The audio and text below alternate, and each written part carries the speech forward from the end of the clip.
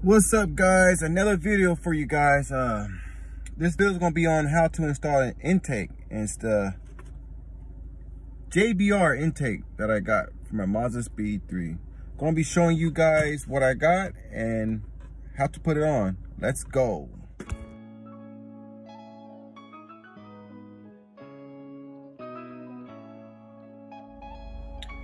All right, before I install the intake, I want to see, this is my cup access port. I have it on the mass airflow. I want to see if will read like a little bit more air once I put this on. So I'm just doing a little comparison with it, without it, and when I put it in. So it's at 2 right now, 2.8, 85. This goes up and down, but let me see. Probably won't make a difference, but I don't know. I'm still learning about lots of speeds, but that's what it is for right now. And let's get this intake on. So this is the full intake I got. The turbo inlet, so JBR. Right here, got the other piece with the I forgot what these called. I can't remember. They'll come back to me. But I got the whole kit. And yes, it is used, but I got a good deal on it, so I couldn't pass it up, so I ended up getting it. It didn't come with a filter, so I went to go buy a K&N filter for it. Got a K&N filter for it. It fits perfect on it. I tried it when I went over there. So this is the whole setup I'm gonna use. Let's put this bad boy on.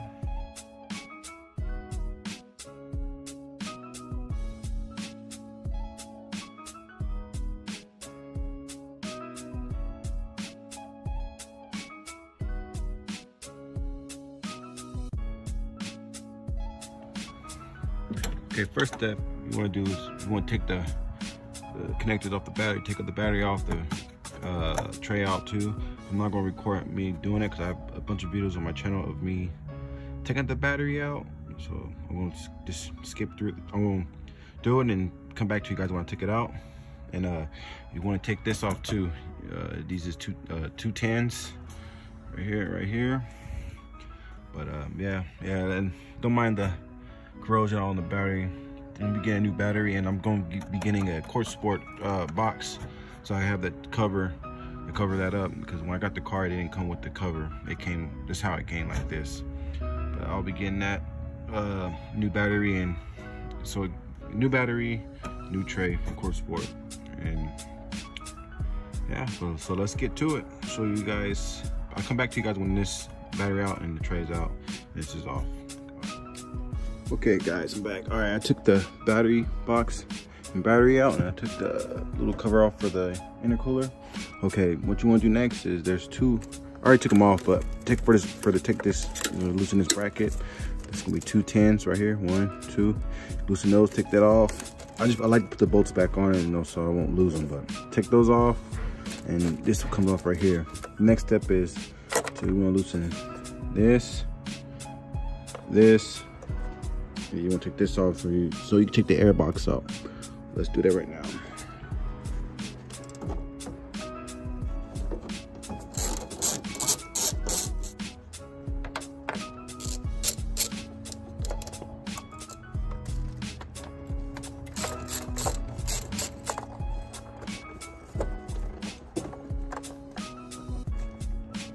And two, you want to plug your MAF sensor.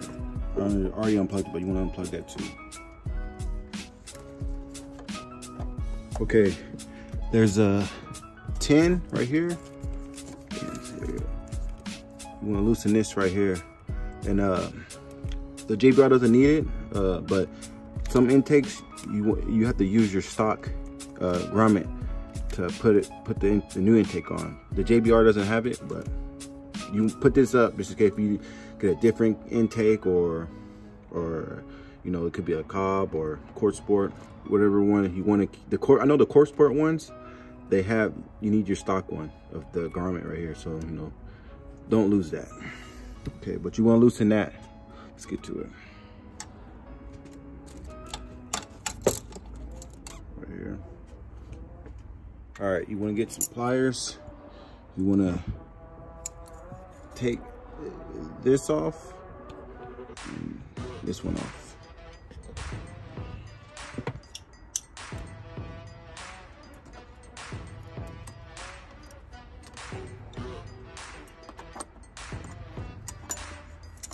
I have bigger ones, but I don't know where it's at, so it's kind of hard to grab it.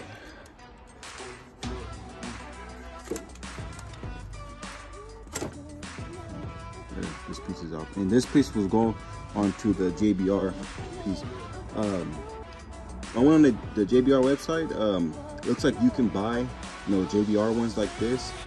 So I'm gonna order one of those so it kind of match the whole kit. But I think you're gonna be reusing this to the side. Right, next step, just take this off here. Well, there's the boost solenoid right here. Right here, there's a little clamp on it. You want to take that clamp off and be careful with that because you can break it. Plastic, and there's a plug. See there? Can't see it's blue. This is this.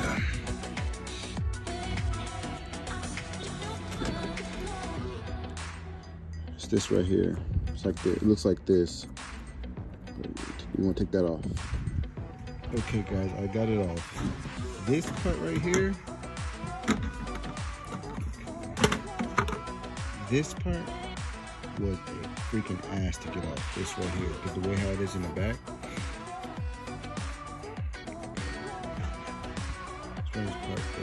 This was, I had to take it off from here, so I can just slide it out, take it off.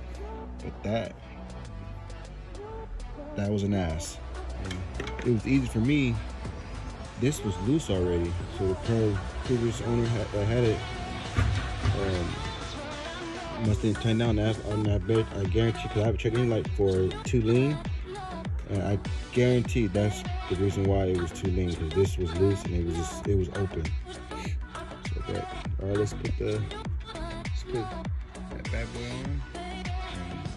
And apparently, I guess, because of course, this thing goes right here.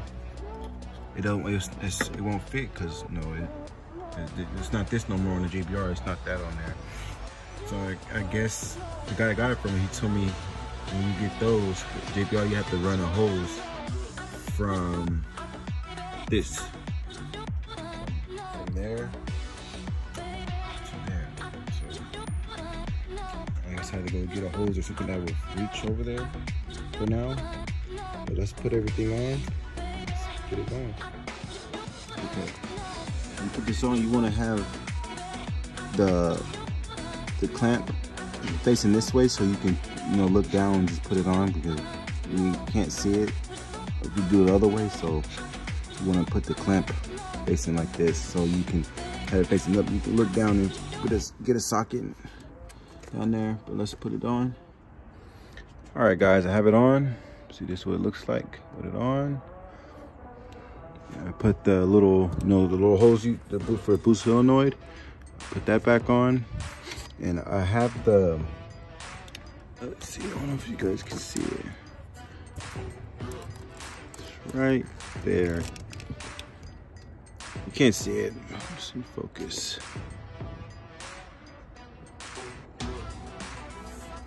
But the clamp for the turbo inlet, I left that loose so I can, see, so I can move it up and down, and so I can adjust it to where I want it at. So let's put the other piece on. Use this side, use this. Like I said, I want to reuse this, but I won't get the JBR one. But you just slide it on. That. The other side. Like pliers. Put it back.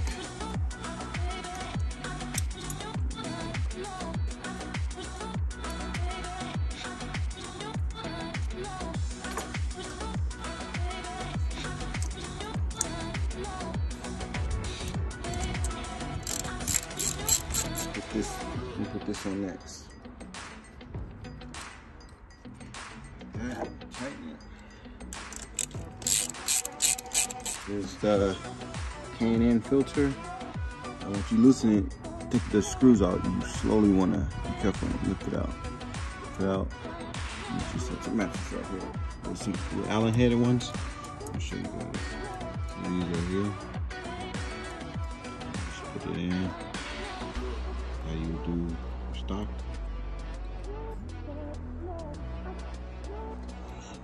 Nuts on there. And your plug, of course, your plug is right here. You just plug it like that. But let me get my Allen wrench and I'll get back to you guys. All right, I have it on. This is what it looks like. I have everything tight. You know, make sure you guys check everything is tight. You know, the mask. I had an Allen wrench. It's good. Take the plug. Put that on. Good. Okay. Now I'm gonna put the battery and everything back on. And remember, for the JBR, I'm guessing you have to buy a hose that goes from here back to here. So what I'm gonna do, I'm gonna put the battery and stuff back on, then I'm gonna go to the store, AutoZone, so I'm gonna get a hose. I said I wanna see if they have something like this, a clip, a long one, but a clip, so it can just snaps on. I don't wanna just put a hose on there, but if not, then I have to get a hose. But I'm gonna put the battery back on, the tray and stuff back on, and I'll get back to you guys. Let's go. All right, guys, I am done. I put the intake on. I just had to go get the hose for it so it goes across in it. I don't want to start it and drive like that. So I'm gonna go get the hose, and but here's with the intake on.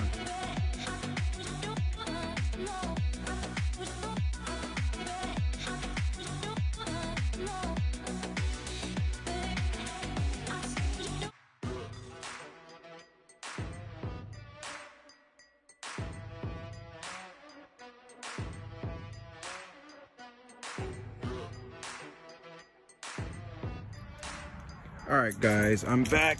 It's kind of dark, a little bit getting dark, but I got it. What I did was I got this hose right here. I got a hose, put it from right here all the way to, let me see if I can turn the flash on.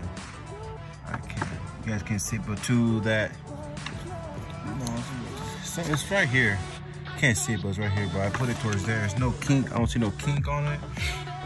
I'm gonna still change it out. I want to get like a 90, find like kind of like something like this. But I know there's some that goes like it will make it goes towards there. But it works though. So it is. This is the whole set right here.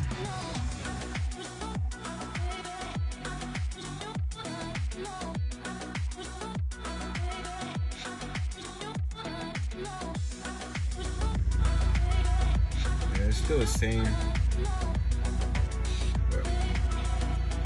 Check engine light is on because, I had a check engine light on for, said, system 2 lane, system 2 lean in bank 1. And I found out why the outlet, turbo outlet, when I was taking it off, it was loose already.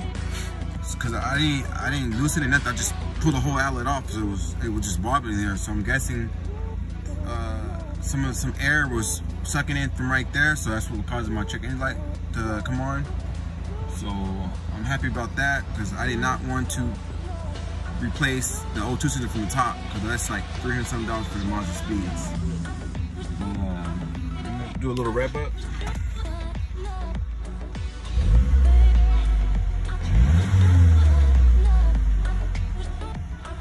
Let's go from the side.